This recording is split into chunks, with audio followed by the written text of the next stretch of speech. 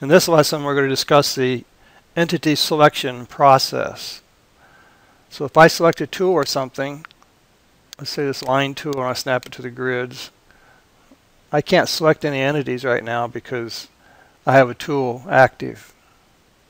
What I have to do is go up here and clear all the tools, which puts us in the idle state. If you remember the term, the idle state, reset or idle state. Now the selection tool works like it does in most other Windows programs. If I left click on something, it becomes selected. If I left click on something else, it deselects everything else and only selects the thing you left click. So it's very specific, it only selects one thing at a time. We can also use the shift key, hold down the shift key and add things to the selection. So we can add these two things. We can also hold down the shift key and click on a selection and remove it from the selected group. This is quite similar to most Windows functions also. So I'm going to remove this one, and then I'm going to click. If you notice, if I just click on something, it doesn't deselect it. If I do a shift key by itself, it does deselect it. I'm going to select it again. You can also just click away from it, it deselects it. So that's how you make single selections using Qcad. While we are in the idle mode with no tools selected, we can use a box method to select items. So if we draw our boxes from the left to right side of the screen, notice down there it says select entity or region. So I'm going to left click here, drag across, and when I go left to right, only entities that are fully contained within the window, the box, will be selected. So just a circle will be selected when I let go. And notice that's what happened. Just like in the single selection process, we can hold the shift key, draw another box from left to right, and add any other entities that are fully contained inside that box, which will be this single line by itself. I'll let go. The other point we want to discuss here is that if we draw the box from the right side of the screen to the left side of the screen, then it will select not only all entities contained within the box, but any entity that touches inside the box also. So in this case, we're going to select the two lines plus the circle. So once again, I can click away and deselect everything.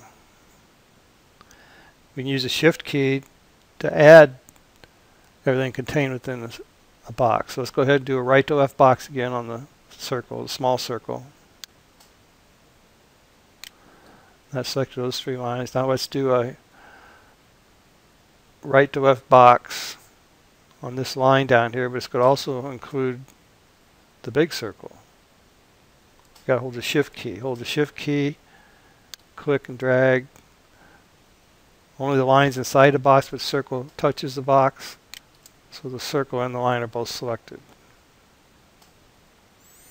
So that is how we use the box selections while you're in the idle state with no tools selected. Once again, clicking off the area deselects everything. Clicking off of any entity deselects everything.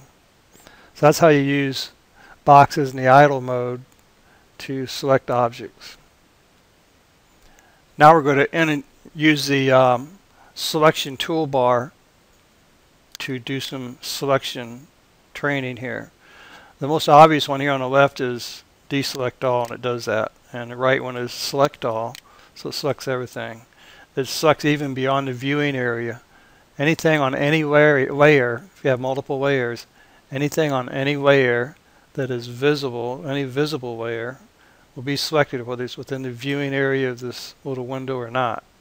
So keep that in mind, and you could have some surprises there if you don't keep track of that. So we're going to deselect everything.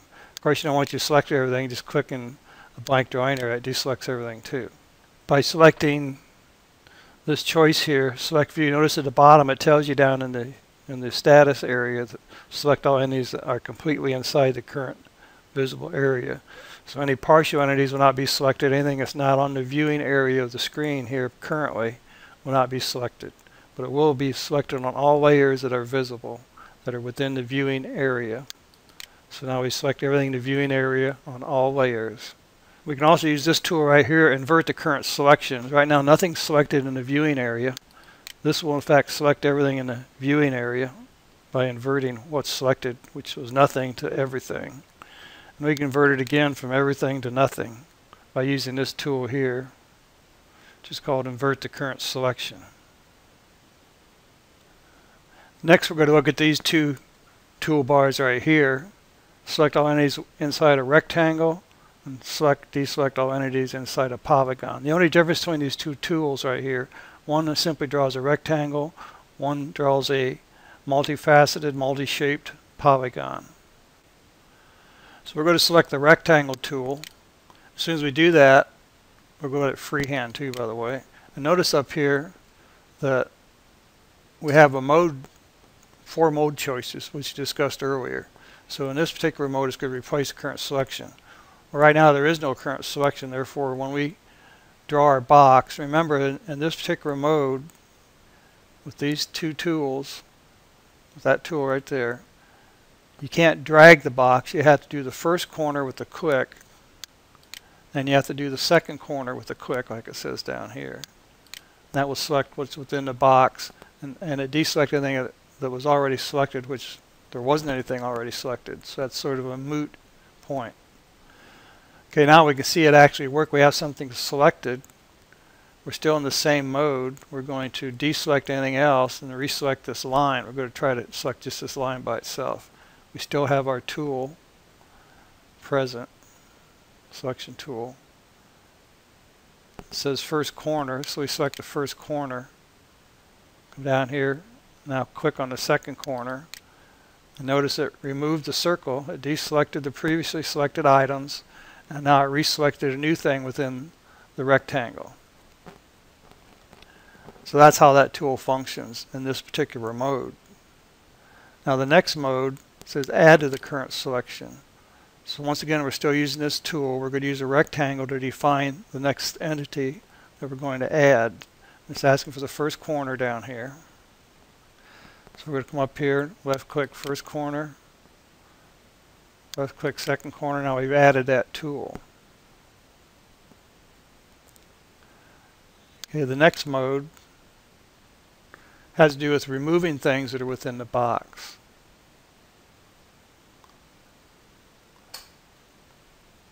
Notice the big box is the original selection items, and the small box is the new rectangle we're going to draw. So we can remove any part of the things that are already selected. So in this example, let's go up here in first corner of this box. We'll come down here, second corner. Now it removed this line from the selection, which was both of these items. It just removed it. In this mode, we're going to intersect with the current selection. In other words, things that are already selected within that group of selected things, anything that our new rectangle includes will be retained. Anything that's not within the new rectangle will be removed.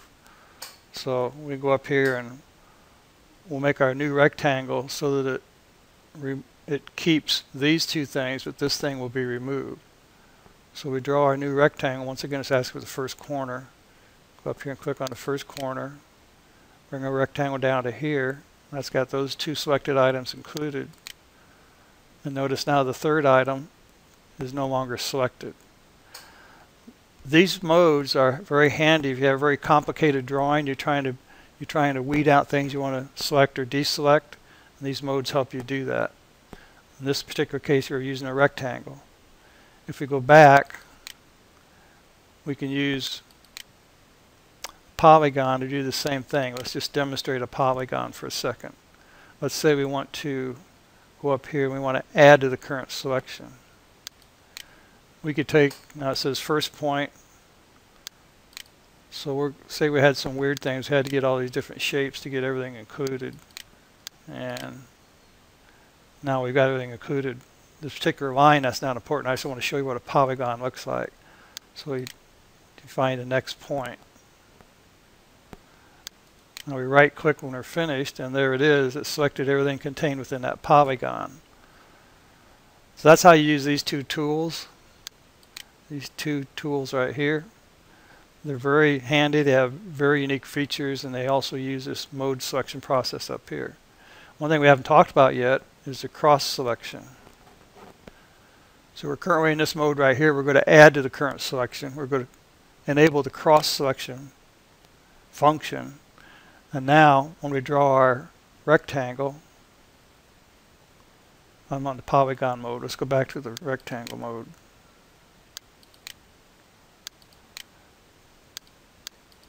Okay, now we're going to add to the selection, the cross selection. Anything that crosses the rectangle now will be included. So let's have the circle and this line. The circle and this line will be added because they both will cross what I'm about to draw. So here's my drawing. First corner, second corner. Notice now the circle and the line are added. So once again, we'd be very selective about what we include in our selections using these tools. Next, we're going to talk about this tool right here, Select Connected Entities. It also says Select Contour, TC. What that means is that if we just have a normal idle condition, if I select this line right here, it didn't select that line right there, but the two are actually attached right here. They're connected, but they're separate entities that are connected. So what a contour does for us is that when we have, we're going to select them here, when we have entities that are attached, clicking on one of the entities will select both entities. Another example would be a simple box made of 4 lines. A box would also be a contour. So this allows us to select things that are connected together. We can also use the rectangle function. We'll go down here and we'll add another. Right now we're going to add another contour that's within this entity here. And notice it now added this contour, which consists of these 2 lines which are connected. So now we have 2 contours that are both selected. We can also remove a contour from the group of contours. So choose the entity of the contour. So we're going to remove both of those from the contour grouping. So the contour function works in that way. And it can be useful if you want to move things that have some physical connectivity. So let's go up here and deselect everything. And we'll go into the next tool. Next, we're going to use this tool right here, which says Select All Entities Intersected by a Line. At first glance, you might think it means to select some line on the drawing and everything that is intersected by that line will be selected, but that's not the case at all. What we're going to do is establish our own line. So when I click this function, we'll be adding things now and deselecting other things, new selections. If I draw my own line, first point of my own line starts here, and the first my own line ends there. Notice these 3 objects, the circle and these 2 lines, were all intersected by my line. I can go ahead and I can subtract things that are intersected by my line. Once again,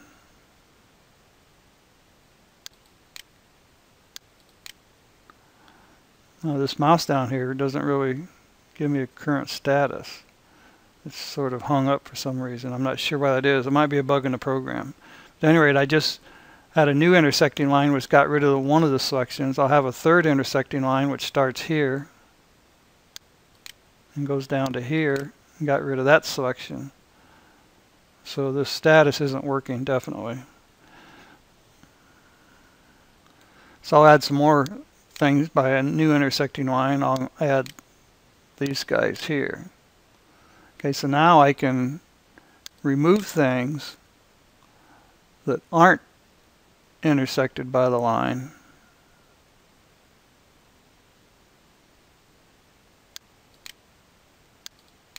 Notice I removed everything else except what was intersected by the line. So the same mode functionality works with this tool as with all the other tools. Only this one, use your own line. You can draw your own freehand line to decide what's intersected and what is added or deleted from the selection process. Next, we're going to talk about this tool right here. It's Select All Entities on the same layer. So I'm going to select that tool. And once again, we have the mode functions up here. But there's some issues here we have to point out. This is version 3.4.6, and it has some issues. For example, this mode version is redundant to this one. There's no difference between the two. And this mode version doesn't do anything. And this mode version deselects everything.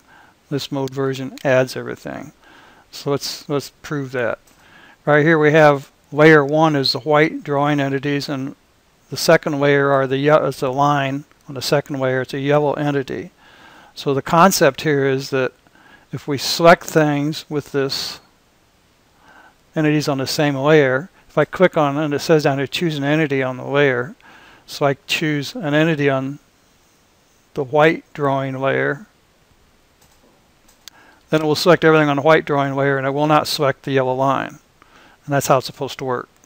If we come over here and we select this mode of operation, which is going to subtract from the current selection, we click on any entity in the white layer region and it will deselect all the white layer entities. That's how the program is supposed to work. What's confusing is that this does the same thing as the first mode. That mode box probably shouldn't be viewable, because if I click on any entity it does the same thing as this box over here did. But if I use this one, I try to deselect, it won't deselect. I use this one to deselect. If I use this one to try to select, it won't select either. So it's really non-functional in this particular select layer mode. So that will quite possibly be fixed in future revisions of the software. So this concludes our discussion of selection process. It's a complicated process, but it's also very powerful, and your thorough understanding is very important when you get into detailed drawings with lots of different items that you want to select and deselect.